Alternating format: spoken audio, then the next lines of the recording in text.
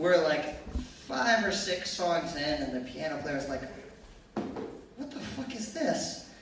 And she pulls a razor blade out that was stuck between 2 keys.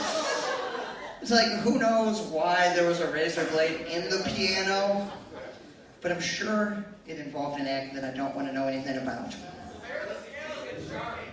And so yeah, it wasn't definitely an F sharp.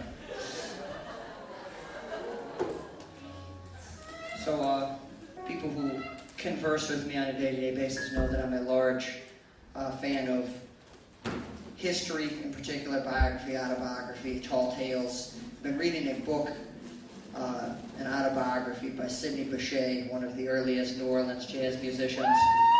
And it's absolutely fantastic, but this is a composition by him that I hope you all enjoy. And if you do, go check him out, because he was an extraordinarily interesting character. I was always under the impression that he went to France and just lived there because it was, the 1910s, 1920s, and America wasn't exactly a happy land for a colored man. So he went off to France with Josephine Baker, and I thought he just lived there forever. But it turns out he was actually deported because someone accused him of playing a wrong chord, so they did the logical thing and had a duel in the street. He said, Sidney Bechet does not play a wrong chord. Get outside, let's shoot bullets at each other. And apparently some bystander got shot and he got deported. And this happened like 3 or 4 times. I'm thinking maybe he's playing the wrong chord, but I just hope that I don't while we play his composition. This is a beautiful song called Petite Fleur, featuring our good friend from Chicago, Mr. Spring.